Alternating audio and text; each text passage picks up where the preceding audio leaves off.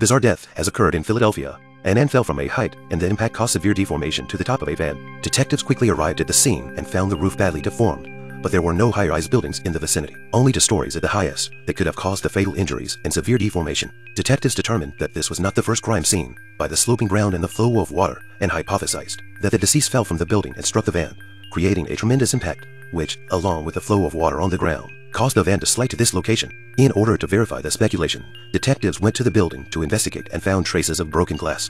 Meanwhile, several important people show up at the building, including an engineer with a hat, a man in a suit with curly hair, an older woman looking around, a woman wearing luxury items, and Jake, the building's security guard. The 5 take the same elevator, but it gets stuck on the 25th floor, drawing the attention of the security office. The repairman is immediately called to check out the situation. They then try to talk to the people in the elevator through the intercom device, but the security room can hear the crowd, but not the response from the elevator.